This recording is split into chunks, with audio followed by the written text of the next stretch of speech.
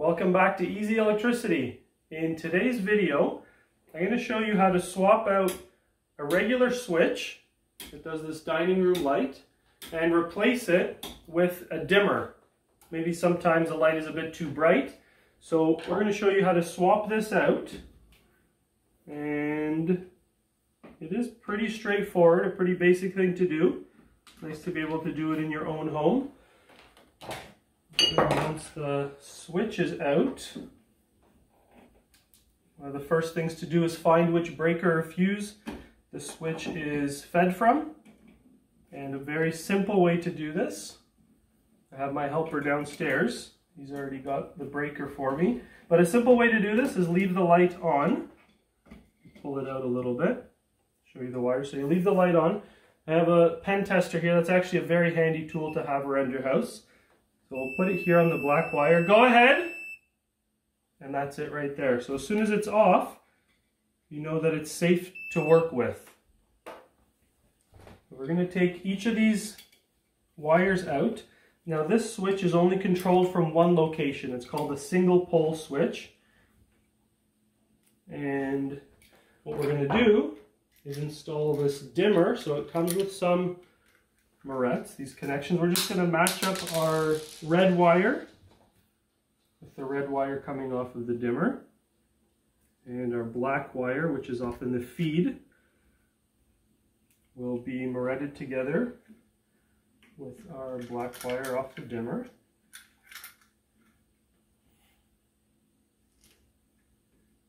Once you screw the morettes on, the wire nuts, I'm going to give your wires a little tug to make sure that they're tight.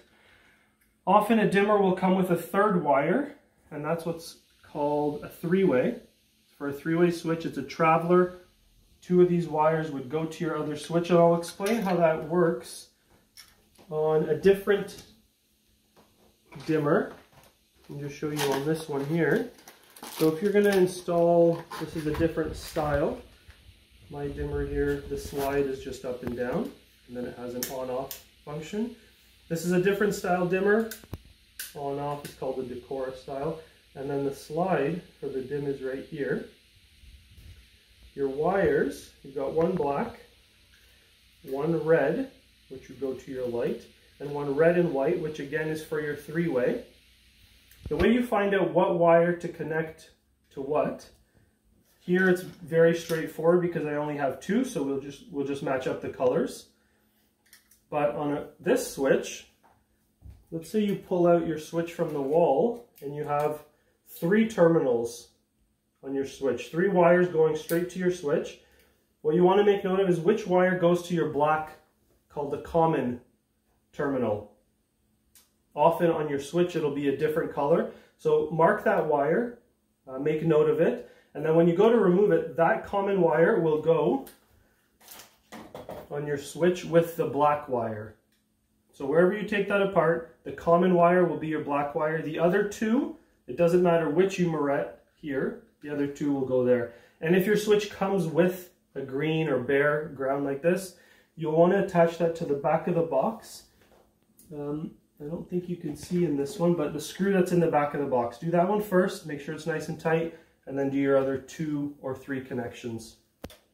Once in a while, your switch will require a white wire, which I have in the back of this box here.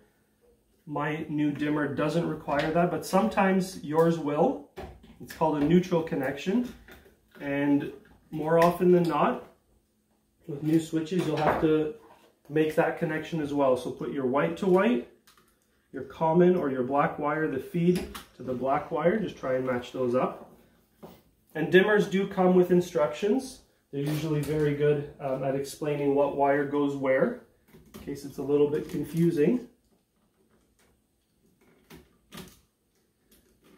I'll tighten this up a little bit.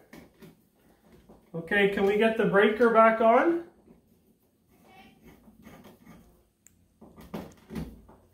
Here. And there's our light. So the on-off works. And now if you go over to the light, we'll show you how the dimming also works. Pretty straightforward. It's a basic thing you can do for yourself in your house.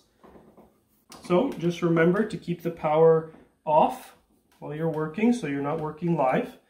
And this is one other thing to keep in mind. If you look at the fixture, these bulbs are actually dimmable.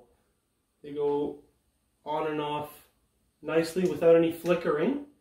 Sometimes you'll have a fixture or bulbs that aren't compatible with dimmers. You need to make sure the bulbs will say on them, or your fixture will say, if it's dimmable, that's when they will work well together. Otherwise, you might actually have to get a different type of dimmer that is compatible with the fixture you have.